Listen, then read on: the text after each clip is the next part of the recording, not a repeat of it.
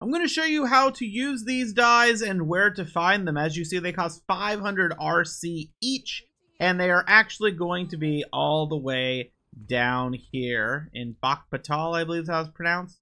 All the way down here. And what you're going to do is once you make it to the city, it's right at this entrance up here.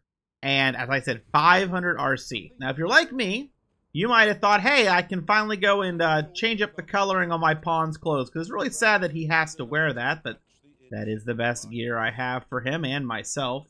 So you want to go and you want to upgrade. Well, what you got to do is you're like, well, I'm going to go make this look better. Sadly, that's not actually what's going to happen here. See, I thought, and you probably thought, those dyes will be great. Those dyes will allow you to dye your clothing. That is not the case. You see, those dyes let you dye your hair. So to dye your hair, you have to go over here and find yourself one of these people that'll fix up your hair. And we go and talk to this one.